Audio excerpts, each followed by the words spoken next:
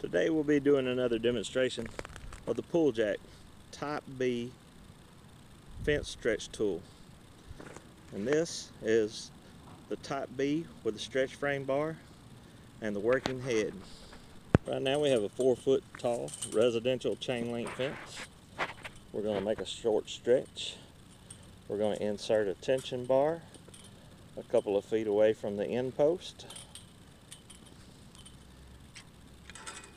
We're going to put the Type B head on the inside of the fence just like you would the traditional stretch frame.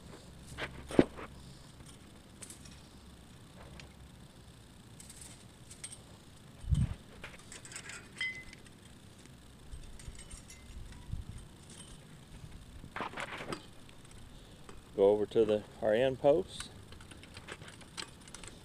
and we do a few cranks.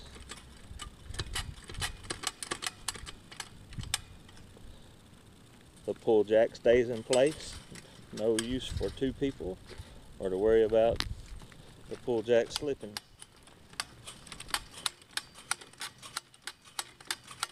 A couple of more jacks.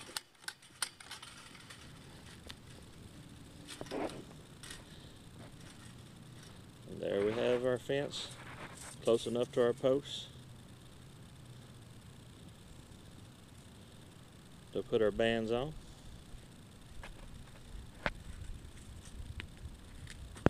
Alright, now we're going to put our bands on. Some people like the Type A head and they stretch at each band. I personally like the Type B so that I can stretch it and then put my bands on at one time.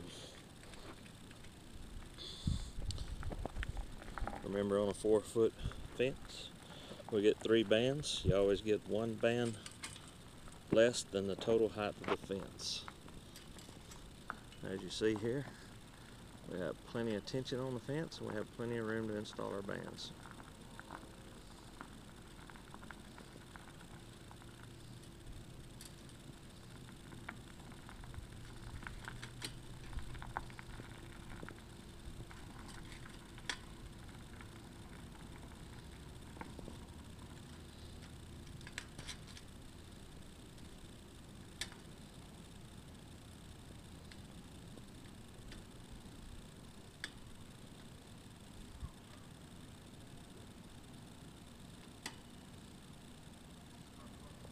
Then we remove the PulJak